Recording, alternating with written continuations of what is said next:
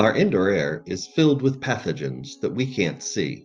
We breathe them in, and once inside our lungs, they start to damage our bodies. Of course, the pathogen that most people are talking about right now is SARS-CoV-2, which is the virus that causes COVID-19.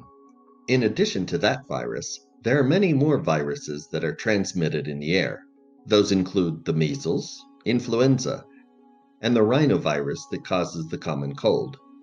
One of the things that all these viruses have in common is that they're smaller than 0.3 microns.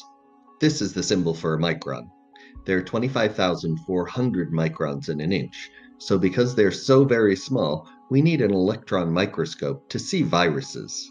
When talking about air purification, you often hear about 0.3 microns because HEPA filters are rated to capture 99.97% of particles larger than that size. Viruses and nanoparticles, which are particles that are smaller than 0.1 microns and are hazardous to our health, and VOCs, which are dangerous gases, need special systems in order to remove them from the air. Your best bet for removing virus-sized and smaller particles is a filter, like our cHEPA filter, that is rated to remove 99.999% of particles down to 0.003 microns. To remove gases, including VOCs and odors, a high-capacity activated charcoal filter is needed. But to achieve real peace of mind, you can use a multimodal air purification system that combines a cHEPA filter, a high-capacity activated charcoal filter, with a hydroxyl radical generating system. Hydroxyl radicals are called nature's detergent. They break down pathogens while they are still in the air. Hydroxyl radicals are generated naturally in the upper atmosphere. Their function is to get rid of pollutants when they reach the upper part of the troposphere, which is the part of the atmosphere that's closest to the Earth. A hydroxyl radical is one atom of oxygen and one atom of hydrogen. With just one more hydrogen atom, it becomes a water molecule, H2O. And it desperately wants to become a water molecule, so it steals hydrogen atoms from wherever it can. The easiest place for a hydroxyl radical to steal hydrogen atoms is from organics that are in the air. Although hydroxyl radicals are generated naturally in the upper atmosphere, there are techniques that we can use to artificially generate them at ground level.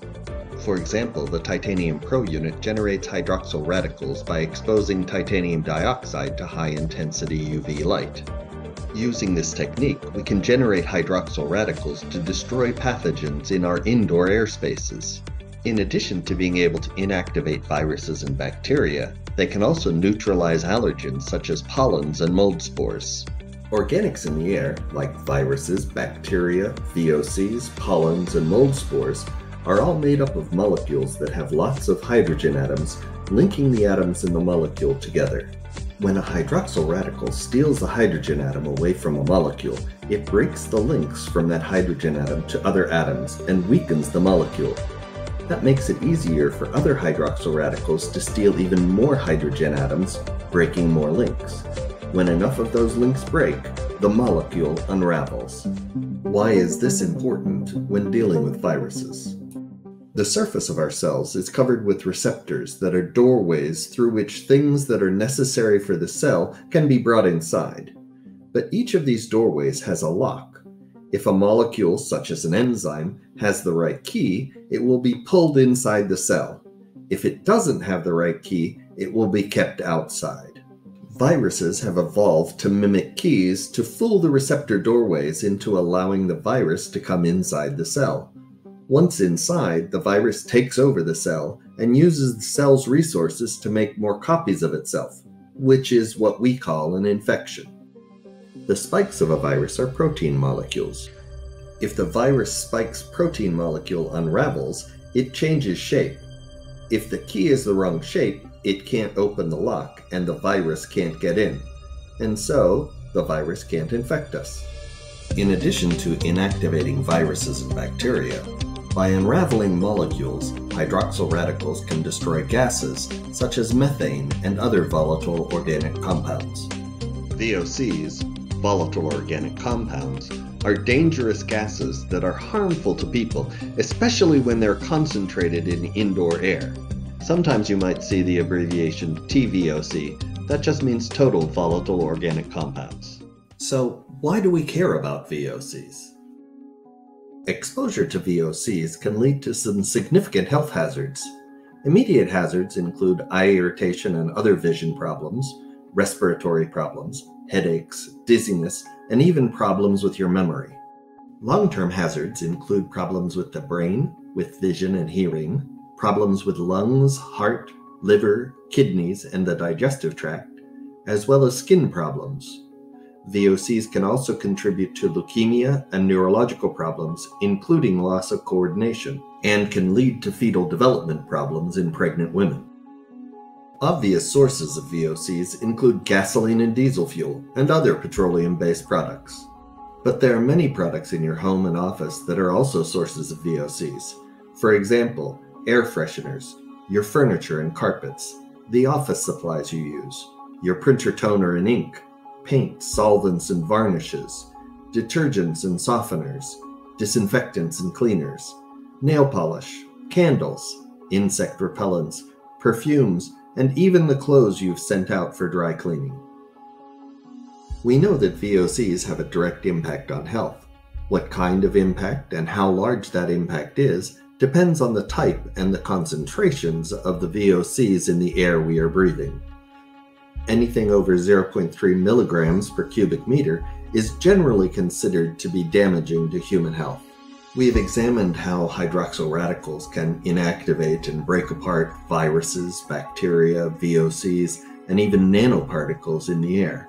But there are some limitations to what they can do because of the very nature of the hydroxyl radical.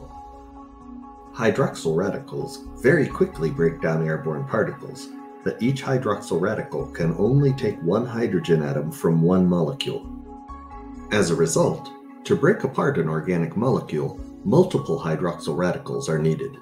When the hydroxyl radicals crack the organic molecule or protein, it will eventually break it down into water molecules, carbon dioxide, and other smaller molecules. The problem with needing multiple hydroxyl radicals to break down each molecule is that in moderately dirty air, there are more than 83,000 virus-sized and smaller nanoparticles per cubic centimeter of air. That means in a 600 square foot room, there could be nearly 11 trillion nanoparticles. Unfortunately, the hydroxyl radicals can't just be targeted to the viruses in the air, so you need to have enough of them launched into the air to take care of all of the nanoparticles. Using hydroxyl radicals alone to take care of all of the airborne particles in a 600 square foot room, it could take as many as a quadrillion hydroxyl radicals. To truly be effective in destroying organics like viruses that are floating in the air, hydroxyl radicals need to be paired with high-efficiency filtration to significantly reduce the number of particles and gases in the air.